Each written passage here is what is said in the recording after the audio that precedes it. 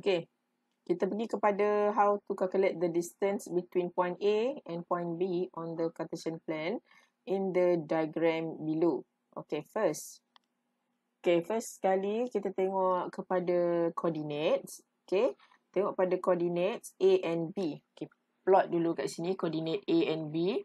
Okay, so A is 1, 7 and B is 5, 1. Okay. Okay, so don't have common exist because this one x equal to 5 and this one x equal to 1. And then for y equal to 7 and this one y equal to 1. Okay, so you must use this formula. The formula is okay, x square x2 minus x1 square plus y2 minus y1 square. Okay. First, kita change dia punya ink dulu. Mana. Okay, green. Okay, first you label. Okay, you decide whether this one becomes x1 and y1 or this one becomes x1 or y1. Okay, depends on you. So first, this is x1, this is y1. Okay, and then this is why B becomes x2 and y2. Okay, so use formula. Okay, write down distance. Okay, distance AB equal to square root. Okay, so start with x2 minus x1. So 5 minus 1. Okay, 5 minus 1 square plus with 1 minus 7 square. Oh, sorry. 1 minus 7 square. So it's become 4 square plus negative 6 square. Okay, so 4 square equal to 16. And then negative 6 square equal to 36. Okay, and then you plus, it's become 52. Okay, square root 52 equal to 7.21. Okay, 7.21 unit. Okay, this is the answer. Okay, distance AB equal to 7.21 units. Okay, right, this is method 1. Now I teach you method 2. The same question but use method 2. So first, for method 2, you must draw triangle. So A, okay, draw a line to B. Okay, and then A going down here. And then B going here. So this is intersection line. Okay, this is intersection line. So this one become point C, for example. Okay, now you find the distance between A and C. So first, 1, 2, 3, 4, 5, 6. Okay, so 6 unit. Okay, and next for B to C, the distance is 1, 2, 3, 4. This one. Okay, this one become 4 unit. Okay, 4 units. Okay, next, use Pythagoras theorem. Why Pythagoras theorem? Because this is hypotenuse. Okay. Okay, so distance AB equal to square root. Okay, 6 square plus 4 square equal to 36 plus 16.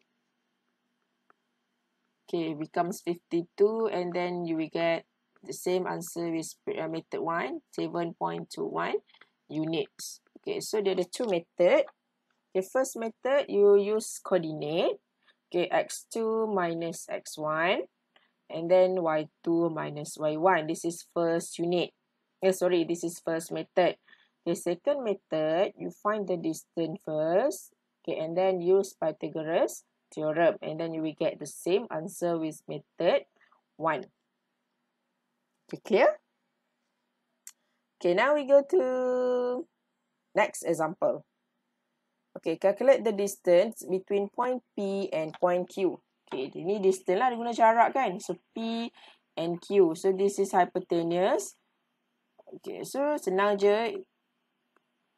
Okay. So distance PQ equal to square root. Okay, 3 square plus 5 square. Okay, 3 square equal to 9. 5 square equal to 25. Okay, yang dapat berapa? Sekejap, cikgu guna kalkulator ya.